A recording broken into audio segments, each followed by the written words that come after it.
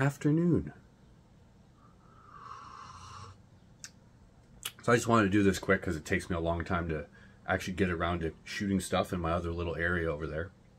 So I haven't had a good comic purchase in a while. The Transformers and the video game consoles were cool, but as far as comics lately, it's just barren out here. I don't get what's going on. And when I do get people, they're absolute time waster idiots that think their collections are worth thousands upon thousands of dollars.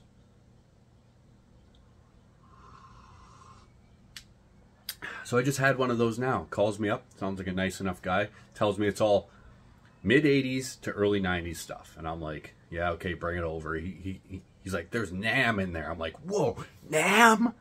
I'm like, that's not worth any money, just so you know. And I told him, I'm like, there's probably not any huge things in there. Bring it on over. And so he brought it on over. I probably should have recorded some of it, but it was just like, everything was bagged but not boarded.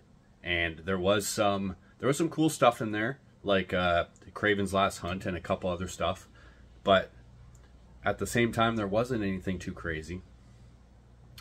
And so I offered him, or like I looked at everything, and don't get me wrong, I wanted the collection, but at the same time, not the best condition, spine ticks all over the place, a couple weird newsstands, but nothing that's like, this is the key of the collection, right? Just mostly bulk. So I'm like, I will do $100. And he's like,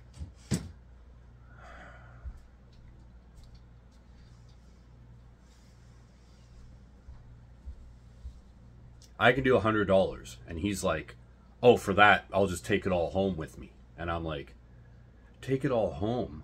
Why? Okay, I'm like, and before I even asked him any of this, I said, do you have a price in mind? He's like, no. And I say $100. Oh, no, I can't do that. And then I'm like, well, please just give me a price. He can't. So I'm like, okay, you tell me what books in here are worth a lot of money. He says, Hulk, 200. I tell him 181 would have been worth a lot. We look up 200. It's like a $5 book. He says Nam #1. It's like a 99-cent book.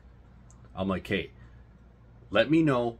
And I kind of explained, if you go to a store and you want to buy something and you say, I want that, and you say, what do you want for it? And they say, I don't know. And then you make an offer and they say no and don't even give you a price, how ridiculous that is.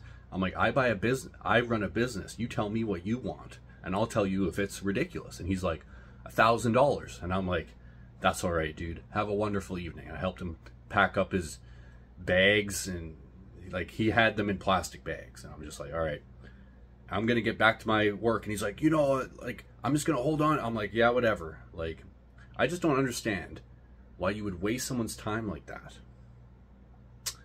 Like, am I just doing free appraisals for people now? Just annoying. I guess at least he came to me and I didn't have to go to him. And he was a nice enough guy. But at the same time, if you have a price, just be upfront with it. You know? Don't be scum. Yeah. Pretty dumb. Anyways, another complainer video. Thanks.